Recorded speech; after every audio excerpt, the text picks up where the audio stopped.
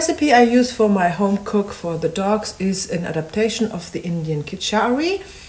It is using brown rice and dried legumes. I use split peas and brown lentils, which are the easiest to digest for dogs. I would not recommend to use beans with dogs' tummies.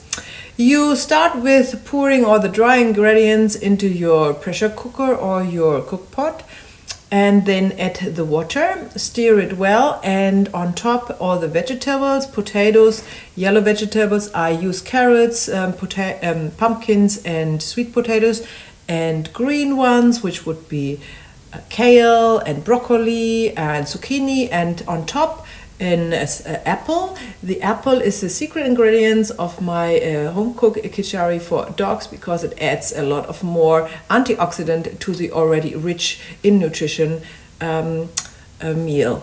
So you close your pressure cooker, cook it 20 minutes on pressure or 40 minutes without pressure, and then you end up with this delicious one-pot dish, which is not only delicious for dogs but also for people.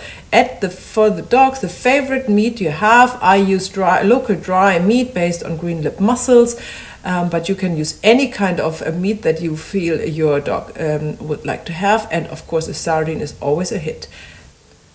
Make sure that the food is completely cooled down before you serve it to your dog. And make a bowl of khichdi for yourself as well. I enjoy it with avocado, kimchi, spinach and hummus. Bon appetit!